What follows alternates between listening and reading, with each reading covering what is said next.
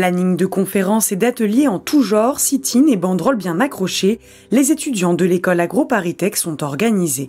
Depuis le 15 mars, ils bloquent l'entrée de leur établissement pour protester contre la vente au travers d'un appel d'offres du centre de Grignon, où une partie de l'école est installée depuis 1826. On veut que ce site reste public tout simplement parce que ce site est chargé d'un patrimoine matériel, immatériel et naturel qui, selon nous, sont indispensables dans le cadre des transitions futures. Ça, c'est la première chose. La deuxième chose, ce qu'on demande, c'est de pouvoir rediscuter du coup les termes du cahier des charges de la vente. Cette vente fait suite au déménagement voté en 2015 des étudiants de première année sur le plateau de Saclay.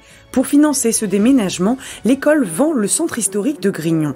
4 offres ont donc été déposées, dont des sociétés de construction et promoteurs immobiliers, ce qui ne plaît pas aux étudiants. Le seul candidat qui a été vraiment transparent, il se trouve que c'est justement ce projet-là de la communauté de communes avec Grignon 2026 qui sont venus nous expliquer leur projet, qui sont a priori d'accord pour nous inclure aussi dans la construction de leur projet, mais on n'a aucune information sur les autres. Les étudiants sont soutenus par une partie des professeurs et chercheurs d'AgroParisTech et de l'INRAE qui se reconnaissent dans leur mobilisation. On ne peut pas continuer à faire comme si nous n'existions pas pour cette vente. Donc là, je rejoins complètement la demande qu'ont fait des étudiants récemment. Ils ont trouvé des modalités d'action, pour le moment totalement non violentes et de façon assez exceptionnelle, je dois le dire. Ce vendredi 26 mars, c'est la date butoir pour que l'État suspende, annule ou confirme l'appel d'offres. Les étudiants demandent la mise en pause pour rediscuter les termes.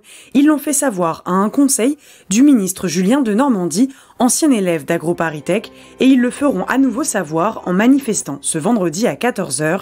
De son côté, la direction n'a pas souhaité s'exprimer.